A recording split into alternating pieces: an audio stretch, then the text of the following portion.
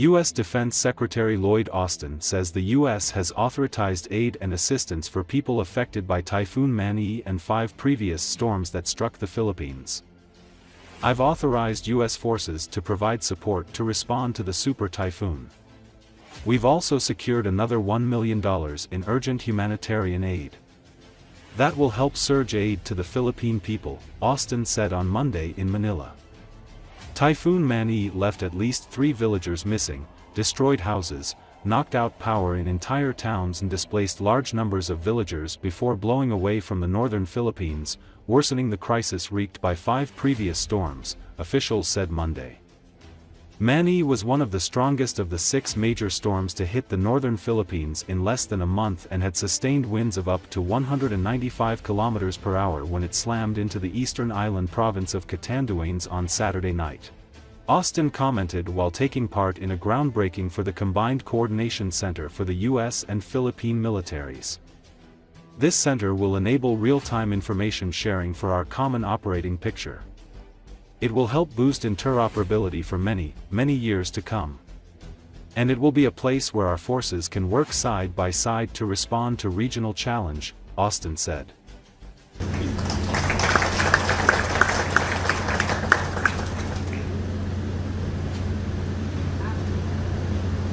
As I mentioned earlier today, I recognize that just yesterday you had yet another horrific storm come through. And our thoughts, prayers, and condolences are with the people who have been disadvantaged because of not only this storm, but the 5 storms that preceded this last storm. I've authorized U.S. forces to provide direct support to respond to the super typhoon. We also secured another $1 million in urgent humanitarian aid. That will help surge aid to the Philippine people. This center will enable real-time information sharing for a common operating picture. It will help boost interoperability for many, many years to come. And it will be a place where our forces can work side by side to respond to regional challenges.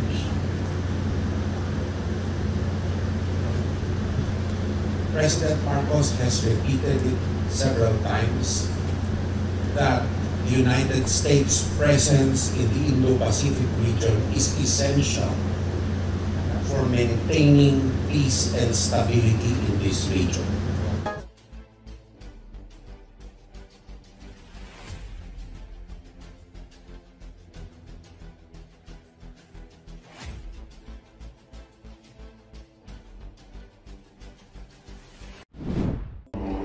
Ukraine has the ability to completely destroy the Russian Federation's Black Sea Fleet, which it has deployed near Novorossiysk. This opinion was expressed on Channel 24 by military expert, pilot instructor and retired Ukrainian Armed Forces Colonel Roman Svitan. He recalled that according to the Russians themselves, on the night of November the 15th, drones attacked Krimsk in Russia, not far from the Kerch Bridge. At the same time, the drones could probably hit the Russian airbase. It is currently known that 50 UAVs were used, while the Ukrainian side has not officially reported an attack.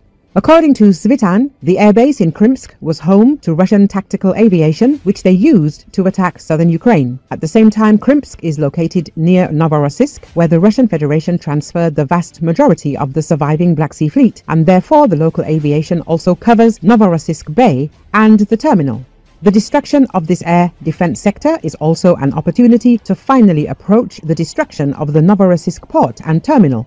The expert said, "Recall Russia's Krasnodar region came under a massive drone attack recently. One of the targeted districts hosts a military airfield. Governor Veniamin Kondratiev said that 2 municipalities in the region were targeted, with Russian air defense intercepting approximately 36 drones over the Krimsk and Krasnoarmysk districts. In Krimsk, debris from a drone fell on 4 residential properties, damaging the roof of 1 house and a car, according to Kondratiev.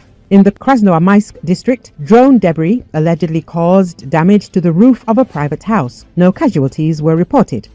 The Russian telegram channel Astra cited local sources suggesting the drones may have been targeting the Krimsk military airbase. Astra noted that earlier reports from local officials claimed 46 drones had been intercepted over the Krimsk area. Astra said that his statement was later removed without explanation. The Russian Defense Ministry later said that its forces had intercepted 51 Ukrainian drones overnight, including 36 over the Krasnodar region, 10 over the Azov Sea, 3 over Russian-occupied Crimea, and another 2 over the Belgorod region. Outmanned and outgunned on the battlefield, Ukraine has turned to homemade drones to try to exhaust Russian combat capabilities as much as possible from afar, targeting Russian military-industrial complex facilities, air bases, or oil refineries. While Ukraine regularly claims attacks deep into Russia, it is difficult to verify the authenticity of the reports and the scale of the damage inflicted.